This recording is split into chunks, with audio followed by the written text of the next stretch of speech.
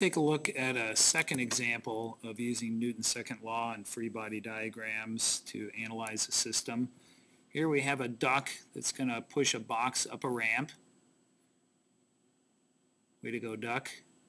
And we want to figure out what the acceleration of the box was and what the normal force on the box was. Now we're ignoring friction. Obviously the duck couldn't do this without friction, but we're just ignoring it for the moment. So the steps are draw a free body diagram, and we need to draw and label all the forces acting on the object. And so there's our box. Notice I have it tilted so I can tell it's on a ramp, and that helps me draw my forces. You can also draw a dot. You just have to be a little more careful. Weight acts straight down, so I'll put that on first. And then the normal force, by definition, is perpendicular or normal to the surface. And so notice I can draw that a little easier with my tilted box than if this was a dot. And then we also have the force from the duck, and we usually draw the force vectors with the arrow starting on the free body diagram and then going in the direction of the push. If you drew an arrow like this, that's not really wrong, but it's kind of frowned upon.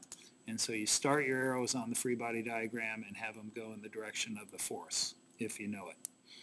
And that now we need a coordinate system, and we want to put one axis in the direction of the acceleration, and so we're going to tilt our coordinate system. And so the plus x direction is parallel to the ramp in the direction of the acceleration. The y direction will have no acceleration. That's one of the reasons we do this. It makes things easier. And so now we want to write F equals ma for each direction. And so let's look in the x direction first. We have the force from the duck, which is a given, and then we have some of the weight acting in the negative x direction. So this component of the weight is acting down the ramp, trying to keep the duck from pushing the box up. And so we can see that we have a positive force from the duck and a negative component of the weight. It's the opposite side, so it would be mg sine theta.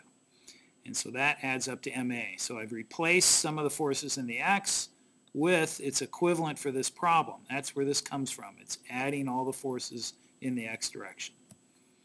Now we look in the y direction. Some of the forces equal ma, but as we noted, the acceleration in the y direction is 0. The box is not going to move perpendicular to the ramp in the normal direction. And in the y direction I have all the normal force and then the other component of the weight.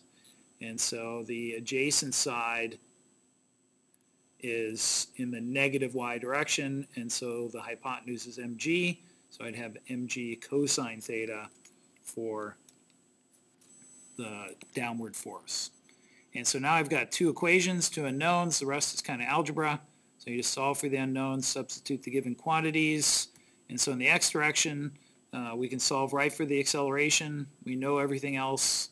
And so substituting in the force from the duck and the mass and the angle and the mass again, we get 0.7 meters per second. And so looking up in the y direction, the normal force is mg cosine theta. Notice the normal force equals the weight if theta is 0. Cosine of 0 is 1.